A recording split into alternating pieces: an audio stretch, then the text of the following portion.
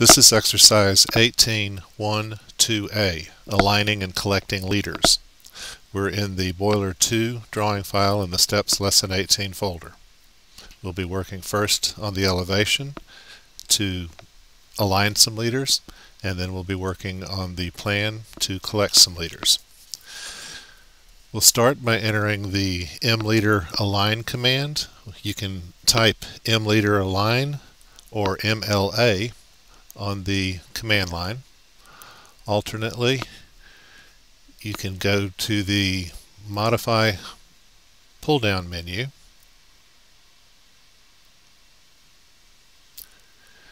object option, multi-leaders, align. AutoCAD asks me to select the leaders. I will align these leaders, these callouts. Now it wants to know what to align to. I will align to that. I'm going to hold down my shift key to do my ortho override. Pick a point straight down, like so. And we've aligned our leaders. That's one approach. Let's undo that and look at a different option.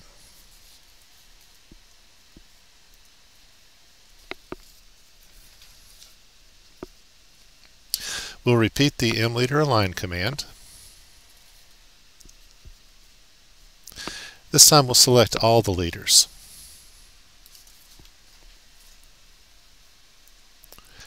And we will use the options option and distribute our leaders from a point, let me turn my running O snaps off, from a point here to a point about 2 inches below it, and I'm using my polar snap like so. Two ways to align leaders. Now let's look at collecting leaders. You can enter the mleader collect command by entering MLC, or you can enter mleader collect.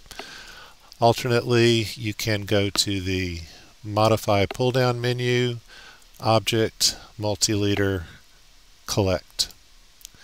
Notice on the top that the O and G leaders both point to the same nozzle, so let's just use one leader. AutoCAD is asking me to select my multi-leaders. I'll select both of those, and then I'll locate them. That's all there is to it.